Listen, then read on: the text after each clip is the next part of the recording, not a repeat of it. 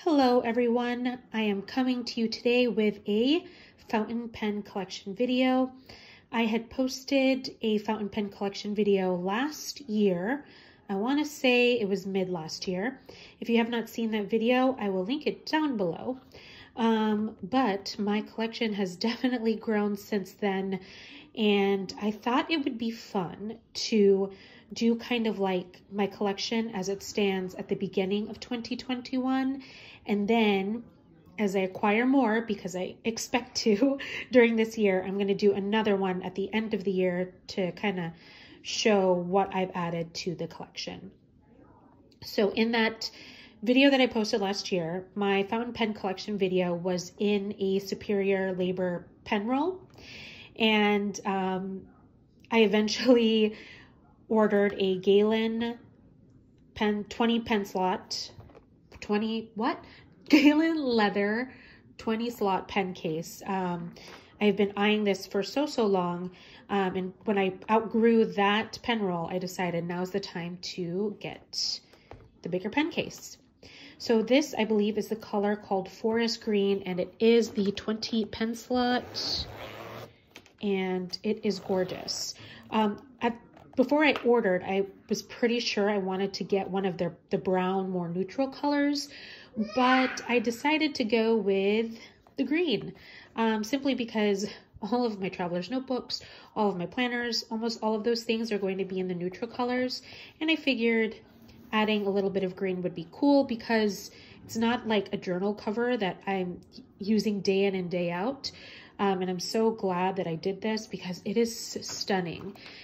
The weather is so weird today, so you may hear the wind blowing at some point, but it's dreary and dark, so that's why there's some glare from the light overhead, and the color is just not showing up well here.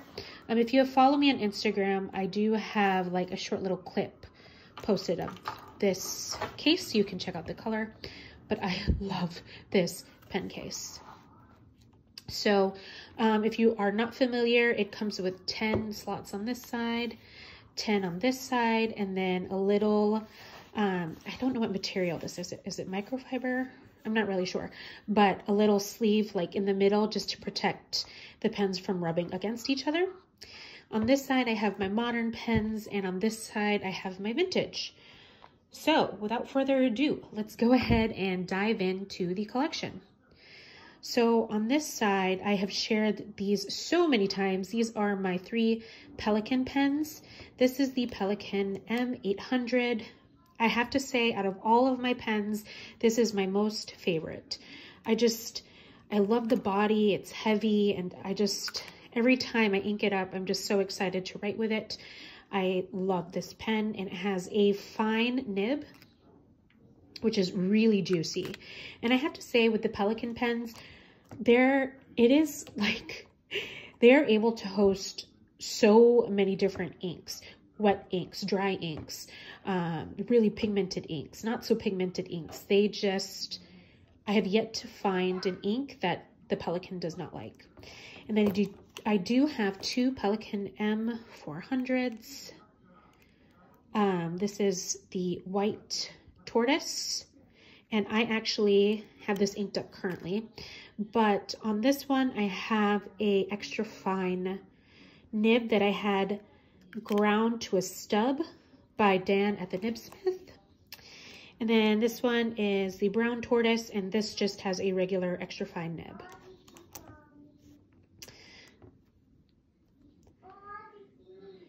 Okay, of course, Kai is asking for a snack right now, so I'll be right back. All right, I have set Kai up with a snack, so I think I left off with these 2.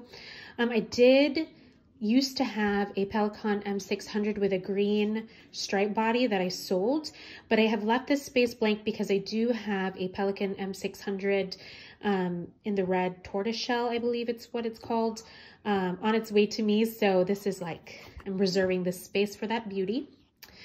Yeah, so I'm a big fan of Pelikan. The next is the only Sailor pen I have, and it's a Sailor Mini. I decided to add this to my collection because it's just so cute.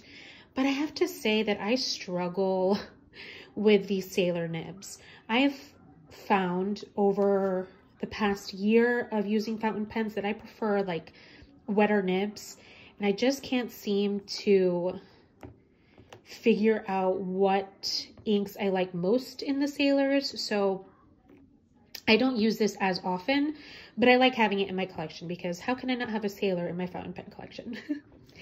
This is my Platinum 3776, one of the first fountain pens that I ever purchased.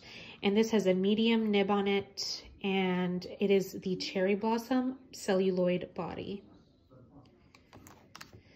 If you watched my last video, you will know that I have had a Pilot Custom 823 in my collection for a very long time, but in that last video, the cap was actually broken, and I love the Pilot Custom 823. It's just such a smooth writing experience, but I just could not get over the fact that I was missing like this top part of the cap. And I had reached out to Pilot, and it just like was a whole to do, having to have that fixed, and actually kind of expensive. So I figured I'll just wait until I can buy another custom 823, and I did, and I actually got it with a medium nib. So I'm so glad to have one that is not all broken. This is a KAWECO Brass Sport. I have done a review on this that I will link down below. This is just such a fun pen. And then this next pen, I waited a long time for because it was a custom. This is the Nakaya Decopod. And I'm going to have to link down or write down in the description box exactly what color it is because it's in Japanese and I can't remember. But I did get a medium nib on it. This is just gorgeous. I don't know how to describe this color. It's like a burnt red color. I don't know. It's stunning, and the nib is amazing. I believe they are the sailor nibs. I don't really know. I think I had read that somewhere. If you know, please comment down below, but this pen is gorgeous. So yeah, those are my modern pens. As you can see, I have room for one more on that side. And then these are my beautiful vintage pens. So it has definitely grown since last year, and I've also sold a few from last year as well. So these are all very much loved, and I do use all of them because they're amazing. So the top one here is my Parker Duofold Senior in the streamlined body, and this is from the 1930s. I do have this inked up currently. The color is called Orange Permanite. That's what it's made out of. And on this particular one, it has a Parker Vacuumatic nib. And this one is fine. I want to say, no, I'm not going to say that. I was going to say all of them are fine, but they're not. So these three are Parkers. So that's the Senior Streamline, 1930s. This is my Parker Duofold Junior from the 1930s with a burgundy marble body. She is the first vintage pen I ever purchased, and I just absolutely adore her. And she has a fine body as well. And then this little cutie, oh my gosh. I just recently added this to my collection. This is the Parker Duofold Juniorette from the late 1920s, and it has a mandarin yellow body with a triple cap band. I think that makes it special. I don't really know. And that's the fine duofold nib. When I opened this, the color made me gasp. It is just so bright and cheerful.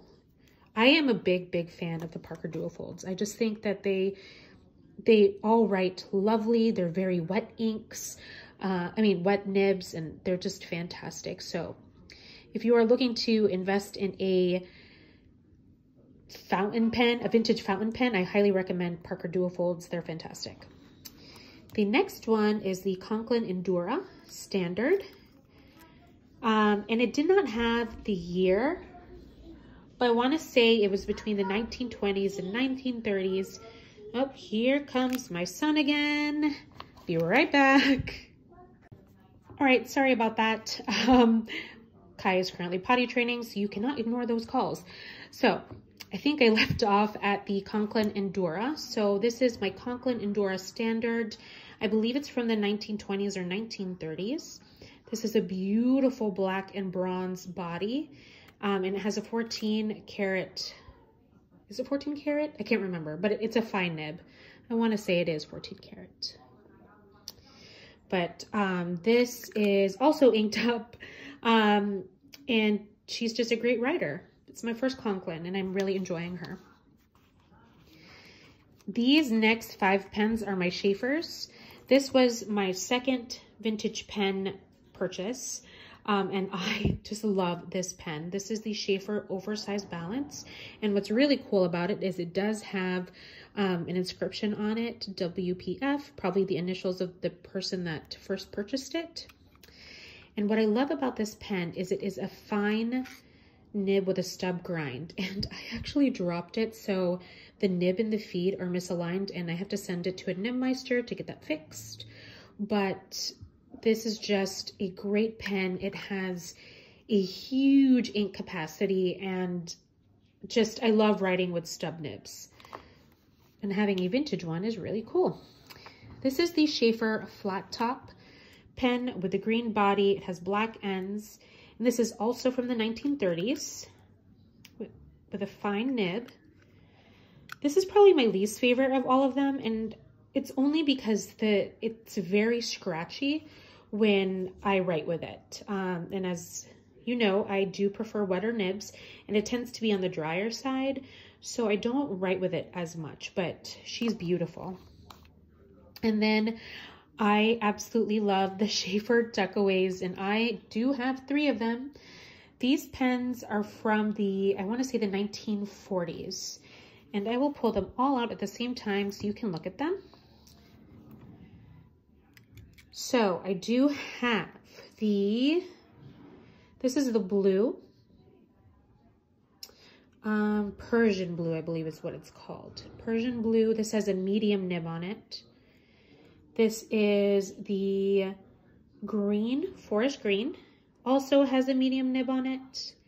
And this is the brown striated, and this one has a fine nib on it. So they're just so cute, and they are great writers. I just love the Schaefer Tuckaways, which is why I have 3. So yeah, that is my fountain pen collection as it stands January 2021. As I told you, I do have a Pelican on the way. I have my eye on another vintage, and this obviously will be filled at some point this year, which means I may outgrow this case. I don't really know. We shall see, but I thought it'd be fun to show you, as I said in the beginning of the video, where my collection stands now and compare it to the end of the year. All right, I hope you guys enjoyed. If you have any questions about any particular pens, please let me know. I mean, look how pretty the vintage is. Look at all the colors. I was just like admiring that. Yeah, so please don't hesitate to comment down below if you have any questions, or you can follow me on Instagram at the Mrs. Mom, and you can DM me there as well. As always, thank you so much for tuning in, and until next time, see ya.